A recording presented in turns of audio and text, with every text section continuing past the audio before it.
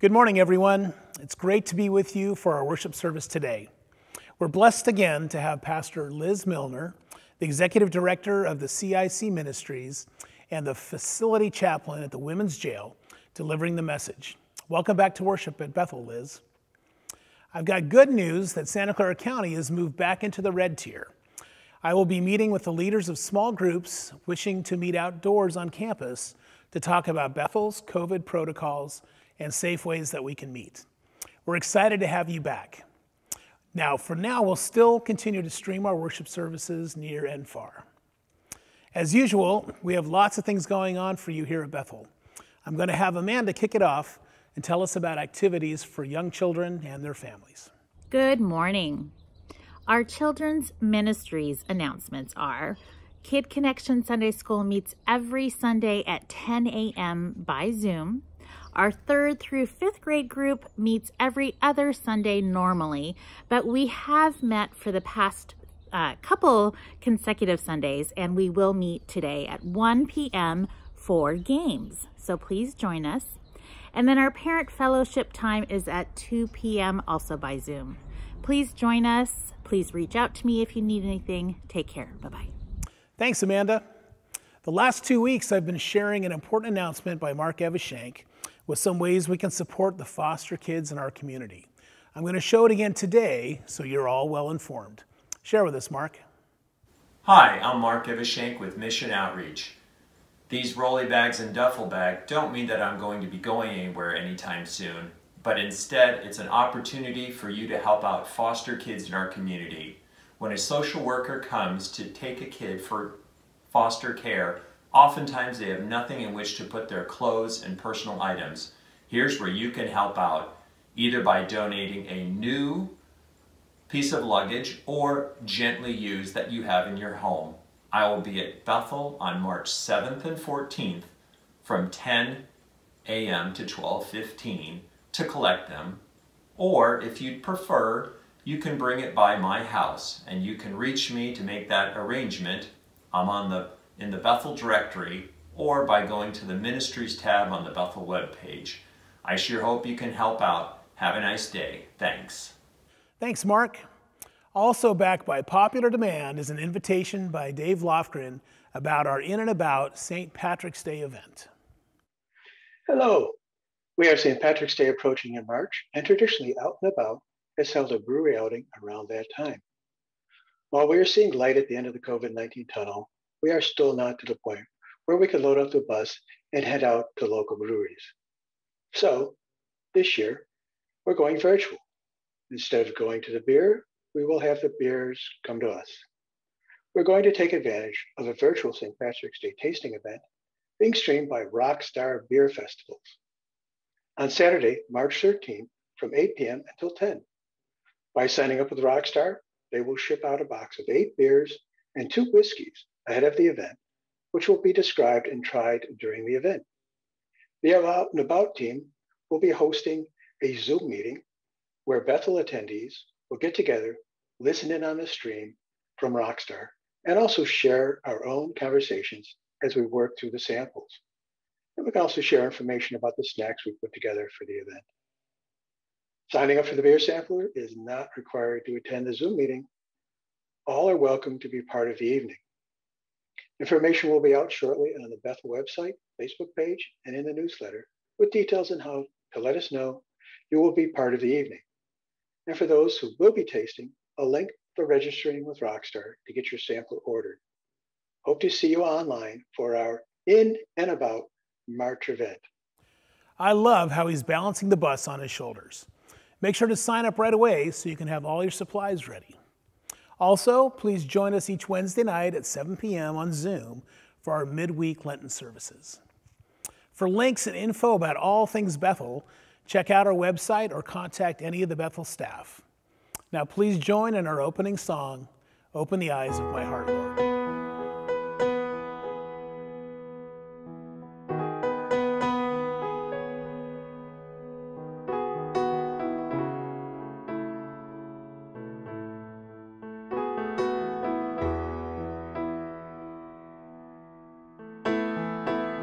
Open the eyes of my heart, Lord.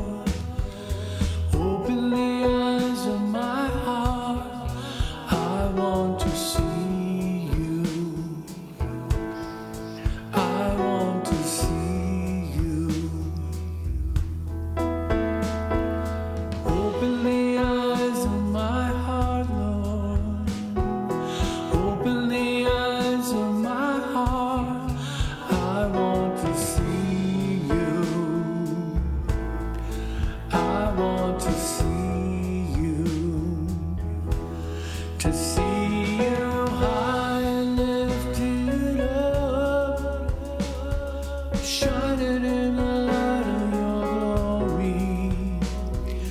Pour out your power and love as we sing, holy, holy, holy. Open the eyes of my heart, Lord. Open the eyes of my heart. I want to see you. I want to see you. Open the eyes of my heart, Lord. Open the eyes of my heart. I want to see you. I want to see you. To see you high and lifted up, shining in the light of your glory. Pour out your power and love as we sing, holy, holy, holy. Holy, holy, holy. Holy, holy, holy. Holy, holy, holy. I want to see you. Holy, holy, holy. Holy, holy, holy. Holy, holy, holy.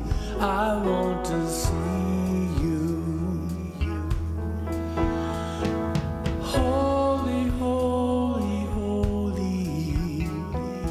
Holy, holy, holy. Holy, holy, holy. I want to see you. Holy, holy, holy. Holy, holy, holy. Holy, holy, holy. I want to see you.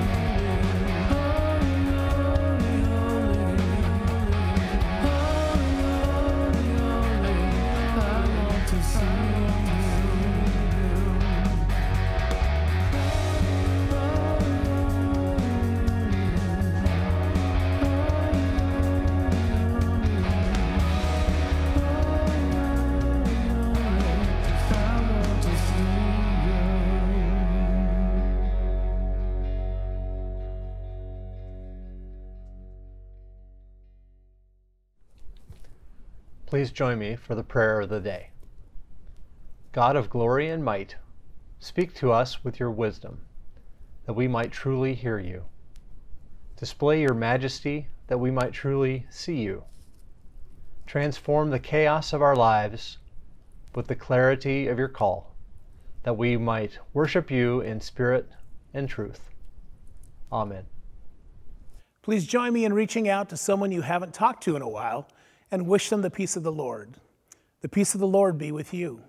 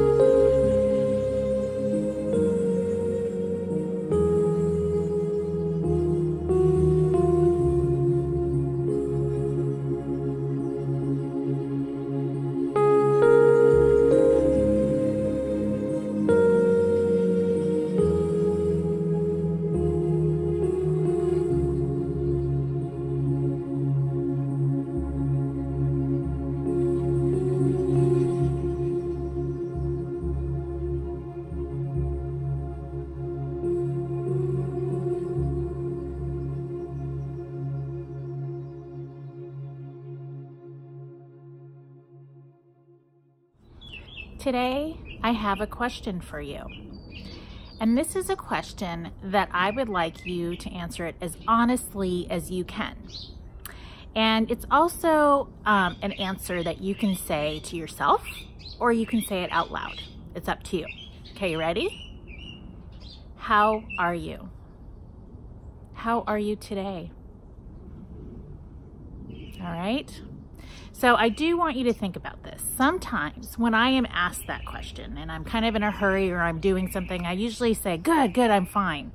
And maybe that's not always really the truth. And I'm working on being more honest about that, about how I really am. So I really want you to think about how you are feeling at this moment. And then I would like to connect it to the season that we're in right now, the season of Lent. And Jesus, preparing for the time that he was to die on the cross, everything that he did in preparation. And right now what we're doing in preparation as we remember this time of him dying on the cross for us. And we are loved. We are so deeply, deeply loved that not only do we have eternal life because of Jesus, but we also can give these feelings to God. These feelings of whatever they may be. If we're happy, God loves to rejoice in our happiness with us. If we're sad, God wants to be there with us when we're sad. If we're worried, if we're confused, whatever those feelings may be, God wants to hear that. God wants to be with you in those moments. So one thing that I do, and I wanted to share with you today, is that I do a repetitive prayer. And this is something I actually do almost every night before I go to bed. I think of one thing that's on my heart. Maybe it's something that I'm really happy about. Maybe it's something I'm really worried about. Maybe it's someone I'm really worried about. And so what I do is I say that one sentence. And then I repeat it. And I repeat it. And I don't repeat it because I think God didn't hear me. Oh no, that's not it. I repeat it so that I hear it and I feel it and I believe it. So I wanted to do some examples with you because I would encourage you to maybe try this during this season especially. Okay, so this is what I do. So I'm gonna think of something that I actually pray for pretty often. And this is how I do it. Good and gracious God, please forgive me. Please forgive me. Please forgive me. In your name I pray. Amen. So it's as simple as that. It's as simple as one sentence.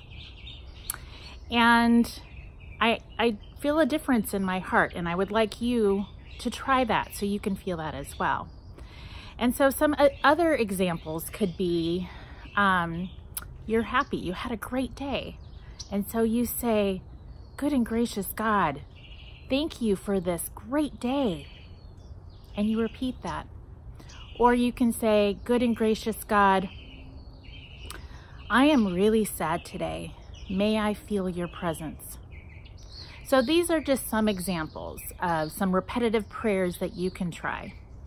And I do want to say that, yes, prayer is so important, and it's an important part of my life. But if you are feeling really, really sad, and it's just something that's just kind of stuck there, I also do encourage you to reach out to someone. You can reach out to your parents, a friend. You can even reach out to Bethel staff, and we can help you find appropriate help. All right, so let's go ahead. Let's prepare our hearts and mind for our closing prayer. What does that look like, and what does that sound like? Good and gracious God, we know you are with us in the happy moments, in the sad moments, when we're worried about someone else. You are with us through all of these times because you love us so deeply. In your name we pray. Amen.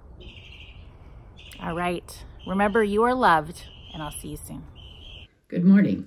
Our first lesson is from Exodus 20, verses 1 to 17. It's where we find the 10 Commandments. And God spoke to all these words. I am the Lord your God, who brought you out of Egypt, out of the land of slavery. You shall have no other gods before me. You shall not make for yourself an image in the form of anything in heaven above, or on the earth beneath, or in the waters below. You shall not bow down to them or worship them. For I, the Lord your God, am a jealous God, punishing the children for the sin of the parents to the 3rd and 4th generation of those who hate me, but showing love to 1,000 generations of those who love me and keep my commandments. You shall not misuse the name of the Lord your God, for the Lord will not hold anyone guiltless who misuses his name. Remember the Sabbath day by keeping it holy. 6 days you shall labor and do all your work, but the 7th day is a Sabbath to the Lord your God. On it you shall not do any work, neither you, nor your son or daughter, nor your male or female servant, nor your animals, nor any foreigner residing in your towns. For in 6 days the Lord made the heavens and the earth, the sea, and all that is in them. But he rested on the 7th day. Therefore the Lord blessed the Sabbath day and made it holy. Honor your father and your mother, so that you may live long in the land your God is giving you. You shall not murder. You shall not commit adultery. You shall not steal. You shall not give false testimony against your neighbor. You shall not covet your neighbor's house. You shall not covet your neighbor's wife, or his male or female servant, his ox or donkey, or anything that belongs to your neighbor. Our gospel this morning is from John chapter 2, verses 13 to 22. When it was almost time for the Jewish Passover, Jesus went up to Jerusalem. In the temple courts, he found people selling cattle, sheep, and doves, and others sitting at tables exchanging money. So he made a whip out of cords and drove all from the temple courts, both sheep and cattle. He scattered the coins of the money changers and overturned their tables. To those who sold doves, he said, "Get these out of here. Stop turning my Father's house into a market." His disciples remembered that it is written, "Zeal for your house will consume me." The Jews then responded to him, "What sign can you show us to prove your authority to do all this?" Jesus answered them, "Destroy this temple, and I will raise it again in 3 days." They replied, "It has taken 46 years to build this temple, and you're going to raise it in 3 days?" But the temple he had spoken of was his body. After he was raised up from the dead, his disciples recalled what he had said. Then they believed the scriptures and the word that Jesus had spoken. Here ends our gospel. Good morning. It's wonderful to be with you virtually again.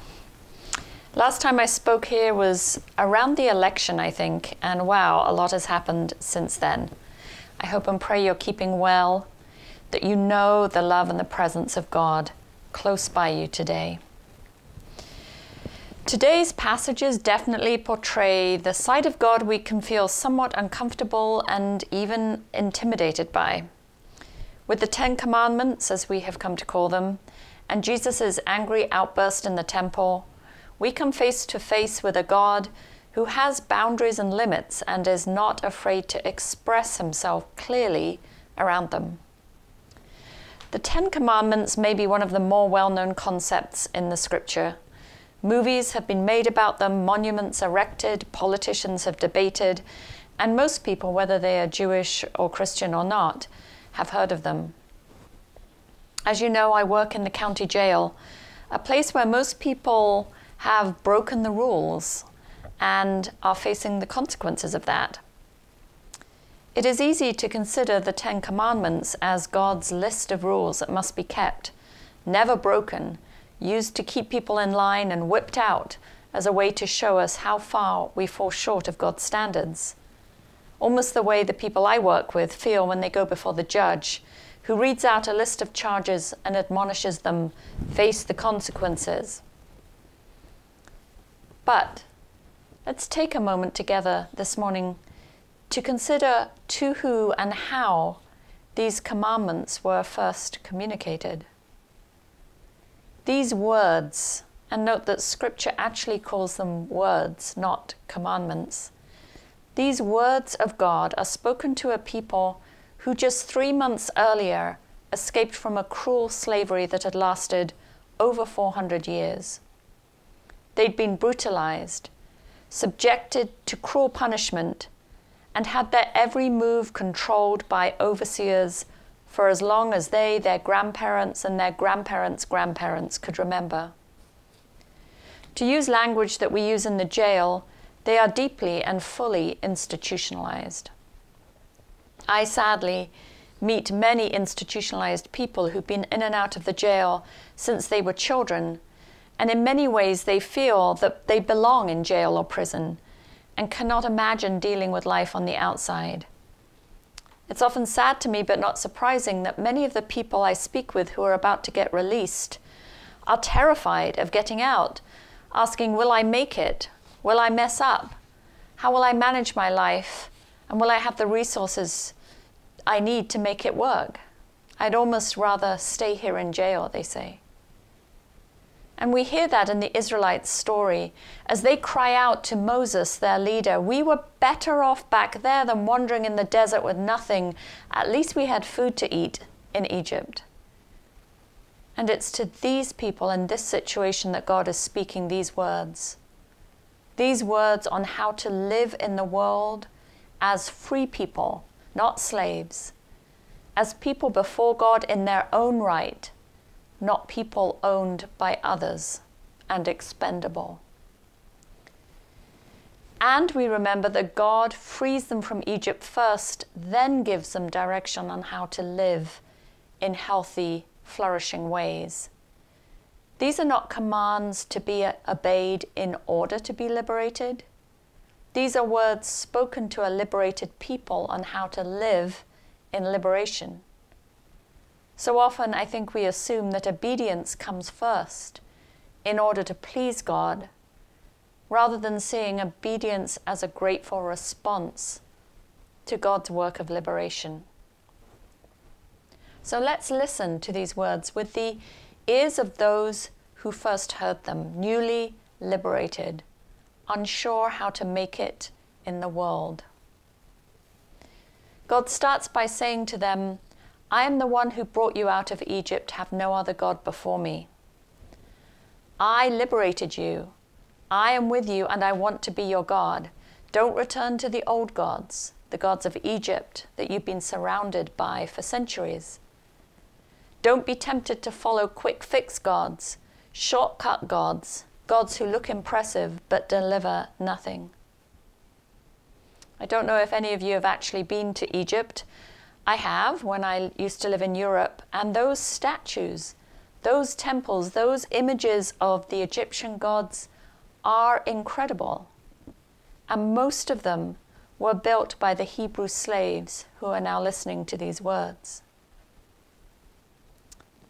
These would have been the very present, intimidating, massive visual images and nightmares of the Israelites, who are now wondering if this Yahweh, this Hebrew God, who they couldn't even see, was leading them into the desert to die. Could this God ever measure up to what they'd seen in Egypt? For the men and women I work with in jail, the gods they look over their shoulders to in Egypt, the intimidating human shortcuts that seem so promising but deliver nothing, those gods are often gods like addiction, codependency, violence. For you and I, what are the gods that we grew up around that loom large? That God says, do not put these slave masters ahead or above of me in your life. What might those gods be for you? Let's take another of the words of God to the newly liberated people. Remember the Sabbath day and rest on it. Work every other day, but on the Sabbath you and your whole community, your animals, your servants, must completely rest and refresh. Now, Silicon Valley has its own unhealthy relationship with work. But think how this commandment must have sounded to those who were used to forced slave labor, to those who would be beaten if they hesitated whilst hauling rocks to build the latest pyramid. Imagine how revolutionary it must have been for them to reimagine work as an activity to engage in with energy and take pride in, and to put aside and rest from. To be commanded not to work till they died, but to be commanded to rest. God was rebuilding, restoring the people's relationship to work after centuries of abuse. God was restoring a sense of rhythm and rest, which is essential to a healthy, vibrant community. What about you? What's your relationship to work? Is it one of those activities you mindlessly slip into with the rest of society, almost without a second thought? Are we imprisoned in our relationship to work? What are the masters that relentlessly command us to keep at it to the detriment of our health, our relationships, and our communities? Most of us, thank God, have not been enslaved in the way the Israelites were, but many of us are captive to ways of being and working that God longs to liberate us from. Ask yourself, and if you're really brave, ask your loved ones, what that might look like for you. To take God's word to rest seriously. Let's look at one more word from God before we turn to Jesus. God says to the Israelites, "Honor your father and mother so your days may be long in the land that I'm giving you." The mothers and fathers of these Israelites were born and raised in slavery. Generations had been taught that they were nothing, came from nowhere, and were going nowhere. And now God says, honor your ancestors. Honor those people who in their lifetimes knew nothing but slavery and misery. For those who are still living among you, your elders, give them honor and respect in ways that they did not know in Egypt. And those who passed away, honor their memory and lift them up, despite the fact that they were born and died in slavery. So that you all can establish yourselves as an honored people, honoring one another in new ways in the land I will give you to be in. So it's mind-blowing for an enslaved people again, who'd never known honor, let alone their own land. Yet again, God is here restoring a sense of belonging. Belonging to one another, belonging to place. And they had not known this before. We often hear this commandment as, be nice to mother and father. But let's rediscover what it actually means to honor, to learn self-respect, to gain home and place and legacy. What does that look like for us, restoring a sense of connectedness to one another and rootedness in a place that God has given us? Many of us, myself included, are immigrants to the US, disconnected from many family or friends who live far away. My father-in-law died a week ago and I cannot be at the funeral, connected to our family, and it's painful. Many of us lack that sense of connectedness, belonging. And yet here is God rebuilding that. And God says, start by honoring the people closest to you. What might that honoring look like in your life? And how can you be rooted in the place that God has given you to live and be in? So for each of the 10 words or commandments that God gave, we can listen for what God was saying and doing for that newly liberated people. What the heart of God was behind those words. What God was restoring and reframing and rebuilding, and how God is doing that now in our time and place, reframing us all as the liberated, saved people of God.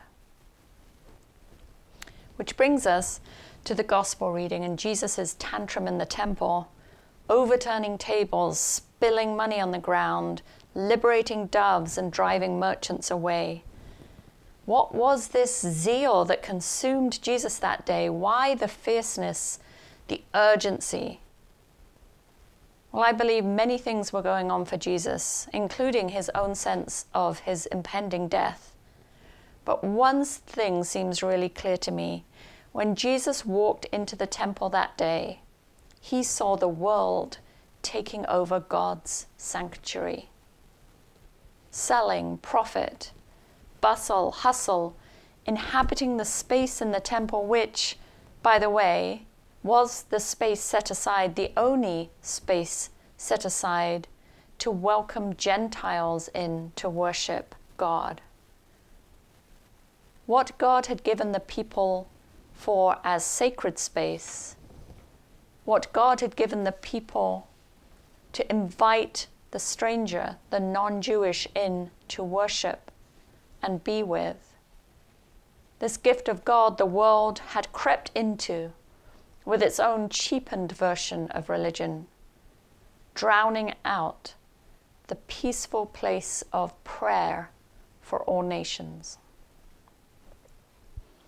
that restored, healed, reframed vision of God's liberated people that God laid out in those 10 words to Israel was being dismantled and destroyed by the very people God had entrusted it to, and Jesus wanted it back. Instead of worshiping God, the people were worshiping money and profit in the temple. Instead of resting on the Sabbath, the worship space was there being worked in and profited over and hustled through. And instead of honoring one another, the stranger, the loved one, they were seeking to use one another. The sacred space, the gift of life that God has given you and I through our salvation in Jesus is also under siege today from all sides. From the push to succeed, to be brilliant, to make money, to the temptation even in church, maybe especially in church, to perform, to be busy, to the temptation to fill our lives with hustle and bustle and trample one another in the process.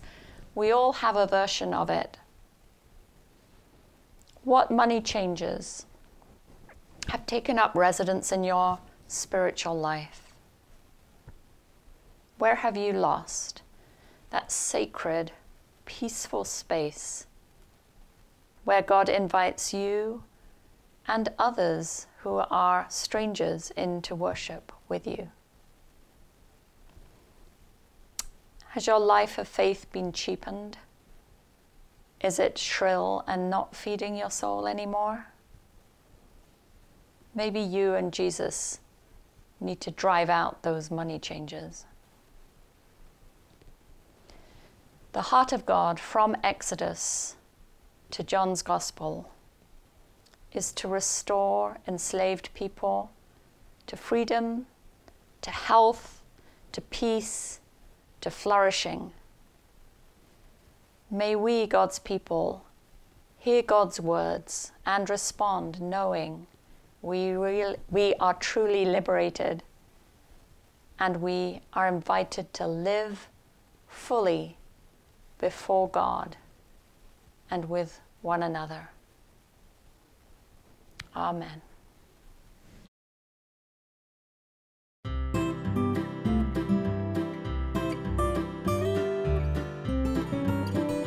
In Christ there is no east or west, in Him no south or north, but one community of love throughout the whole wide earth. In Christ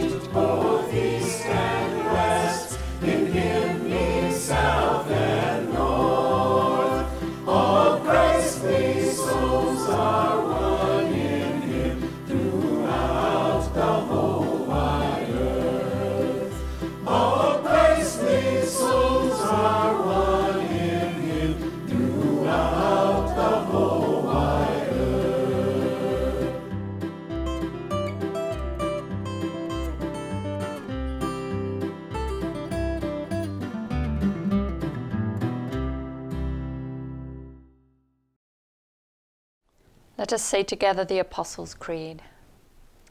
I believe in God, the Father Almighty, creator of heaven and earth. I believe in Jesus Christ, God's only Son, our Lord, who was conceived by the Holy Spirit, born of the Virgin Mary, suffered under Pontius Pilate, was crucified, died, and was buried. He descended to the dead, and on the third day he rose again. He ascended into heaven. He is seated at the right hand of the Father, and will come again to judge the living and the dead. I believe in the Holy Spirit, the Holy Catholic Church, the communion of saints, the forgiveness of sins, the resurrection of the body, and the life everlasting. Amen. Let us humbly ask God for his mercy and grace as we pray for our church, our world, and one another. Holy Father, we come before you with thankfulness in our hearts for all the blessings you've given us. We thank you for the gift of your Son, Jesus Christ, as we walk together toward the cross this Lenten season. We're reminded today of obedience to God, how you provided the 10 Commandments to Moses to guide our lives, and how Jesus cleared the temple of money changers and foretold to all who believe that he, the temple, would be raised in 3 days. We often fall short of your commandments, and our faith and trust in you wavers at times. But we are filled with gratitude for your gift of grace to us. We thank you for those in our world who bravely continue their work in the midst of the ongoing pandemic. We are especially grateful for medical workers and first responders, for doctors, scientists, and all those assisting in the distribution of the COVID-19 vaccine, and those spreading hope while administering those shots. We pray for healing for those who suffer from COVID-19. We say prayers of thanksgiving as Santa Clara County transitions to the red tier. We pray for teachers and staff at schools as they prepare to safely welcome back students in the coming weeks and months. Give us strength, wisdom, and courage to continue to keep each other safe with our actions until our community is vaccinated. Bless our Bethel community as we minister to our members, our families, and our neighbors. Help us freely sow seeds of hope with our compassion and our smiles, even if it's behind a mask. Help us prioritize self-reflection, reduce the noise in our lives, and take comfort in your boundless love. Gracious God, give us the wisdom to trust in you to lead a new pastor to shepherd us. We pray that our new pastor's heart will now be stirred, feeling the Holy Spirit's call to Bethel to love and care for us and challenge us with the gospel. Anoint the call committee with perception, imagination, and discernment, trusting in you to be our guide. We lift up those in our Bethel community on our prayer list, including Elaine, Lou, Linda, Betty, Gail, and Shirley. We offer prayers of thanksgiving for Rick for another clean PET scan. As Rick says, this is the 5-year anniversary since chemo and 6 years since my lung cancer diagnosis. Feeling very blessed. We pray for the family and friends mourning the loss of Bill Duff, cousin of Sandy Hirsch. May the peace and comfort found in the promise of resurrection uphold all of Bill's family and loved ones. Now we take time to pray for other members of our family, our friends, and our community, asking for God's blessings or healing touch.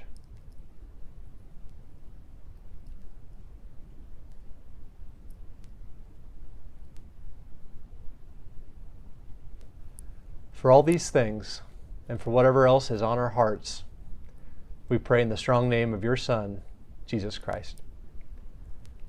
We now pray the words that Jesus taught us to pray. Our Father in heaven, hallowed be your name. Your kingdom come, your will be done, on earth as it is in heaven. Give us today our daily bread. Forgive us our sins as we forgive those who sin against us. Save us from the time of trial, and deliver us from evil. For the kingdom, the power, and the glory are yours, now and forever. Amen. Thanks always for your financial support. Bethel's ministries depend on your gifts, and we're blessed to touch the lives of many near and far. As we listen to this beautiful song by our All Bethel Choir, you will see instructions on how to contribute by mail or electronically through Vanco and PushPay. Thanks so much for your support. Now please enjoy. Oh, the stone that the builders rejected became the cornerstone of a whole new world. The stone that the builders rejected became the cornerstone of a whole new world. The stone that the builders rejected, the stone that the builders rejected, the stone that the builders rejected became the cornerstone of a whole new world. A grain of wheat may be knocked to the ground and suffer through the winter's cold, only to rise right up again and bear its seed 1,000-fold. Oh, the stone that the builders rejected became the cornerstone of the whole new world. The stone that the builders rejected became the cornerstone of the whole new world. The stone that the builders rejected, the stone that the builders rejected, the stone that the builders rejected became the cornerstone of the whole new world. Never can our journey fail. A little church will lead the way, whose eyes are filled with a shining light, to whom the night is bright as day. Oh, the stone that the builders rejected became the cornerstone of a whole new world.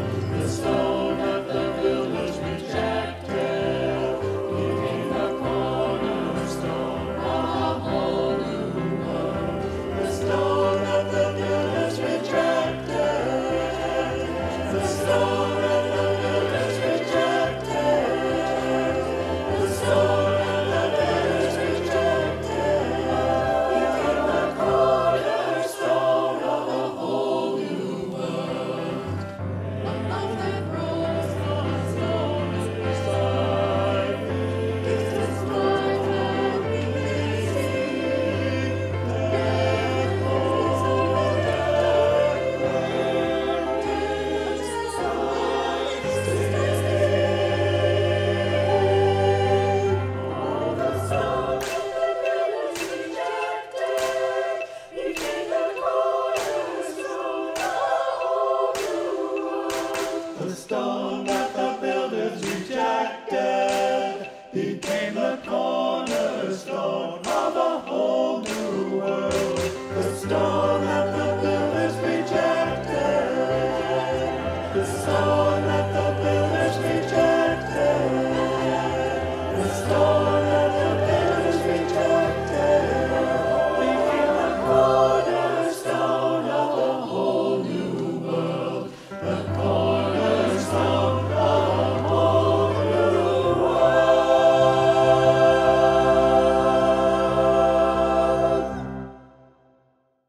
Now receive the blessing.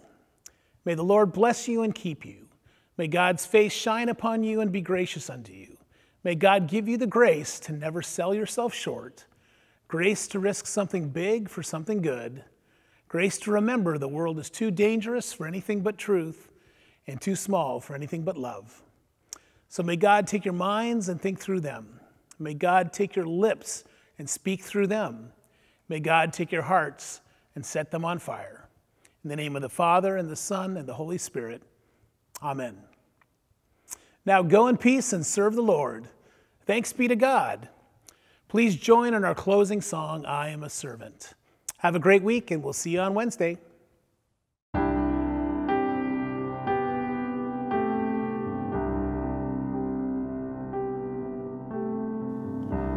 I am a servant, I am listening for my name. I sit here waiting, I've been looking at the game that I've been playing, I've been staying much the same. When you are lonely, you're the only one to blame.